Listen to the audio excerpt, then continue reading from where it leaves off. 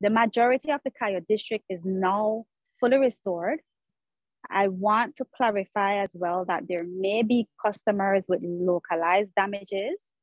We've been getting a lot of reports of people seeing neighbors in adjacent streets having power, but they might not have.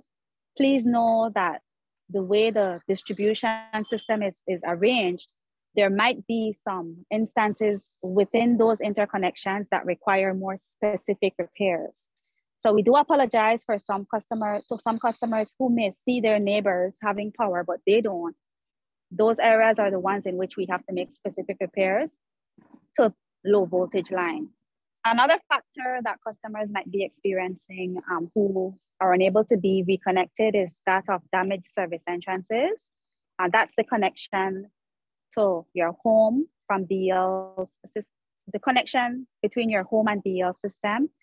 Some people who have sustained damages to that infrastructure that's necessary for safe connection, they may need to seek the assistance of a licensed electrician to assist with those repairs. So those are the two main circumstances under which we may have customers who are seeing others in their neighborhood connected, but they themselves don't have power. And we're also trying our best to make sure that those numbers remain minimal.